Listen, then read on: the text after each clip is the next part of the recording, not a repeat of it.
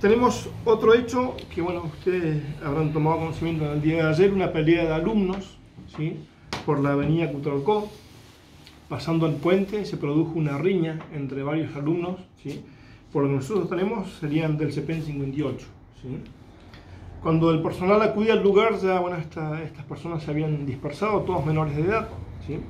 Lo cierto que después, bueno, tenemos dos denuncias de los progenitores de estos menores, ¿sí?, uno de los cuales resultó con una lesión aparentemente con una navaja en la parte de la cara, cerca de la comisura al lado derecho, motivo por el cual tuvo que ser derivado al hospital y examinado, ¿sí? Al haber intervenido en esta agresión, ¿sí?, entre chicos, se convocó al personal de la división tránsito, carecía totalmente de la documentación del vehículo, motivo por el cual fue secuestrado, ¿sí?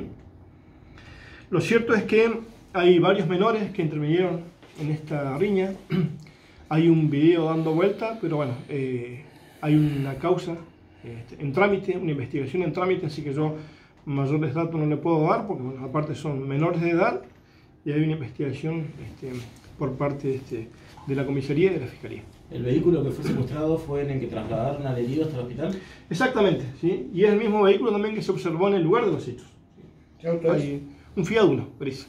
Hay un menor que se dirigía, bueno, también ahí, manifiesta en la denuncia de que, bueno, observó que le estaban agrediendo a uno de los compañeros, se baja y también forma parte de esta pelea, motivo por el cual, bueno, es lesionado y después la madre, con el menor, radica la denuncia correspondiente. Bien.